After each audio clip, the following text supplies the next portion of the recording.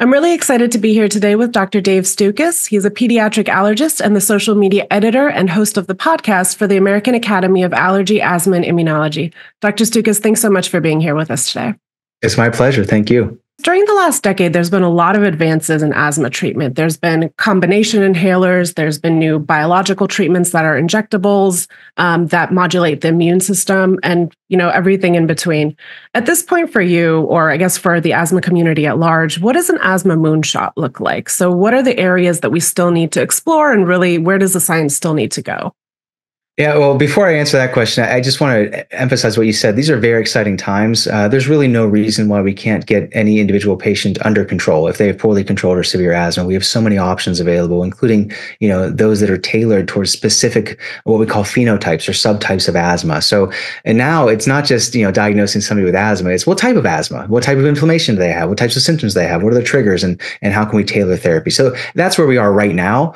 As far as the moonshot, well, it would be great if we had a cure for asthma. I think, that would be something that would be amazing. As of right now, we have very effective treatments that can help people, get people under better control and prevent exacerbations and treat exacerbations when they occur. But we don't have that cure that, can put somebody into lifelong remission.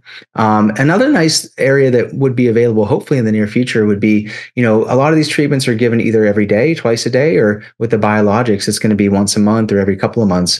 Well, can we get to the point where maybe we can, space these treatments out, where somebody gets their treatment once every 6 months, perhaps, especially for those that are given by an injection or a shot? That might make it a lot more feasible long term. That's something that we're not able to offer at this point. But I think if we are able to find that cure for asthma, that would be a game changer. I don't know if that's going to happen in my lifetime, just because it's such a complicated chronic health condition, but that would be amazing. But maybe if some of these treatments can just be a little easier to use from a scheduling standpoint and adherence standpoint, that might be the next step that we can take, hopefully.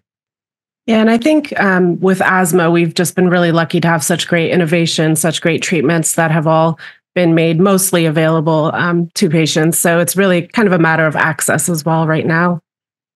Oh, yes. And, to be honest with you, do you want the biggest moonshot of all? If we can get our insurance companies to cover all these medications and stop having to fight with them, because, oftentimes we know what the best treatment is for each individual patient, but it's not always covered by the insurance. And that's just such a huge barrier to care.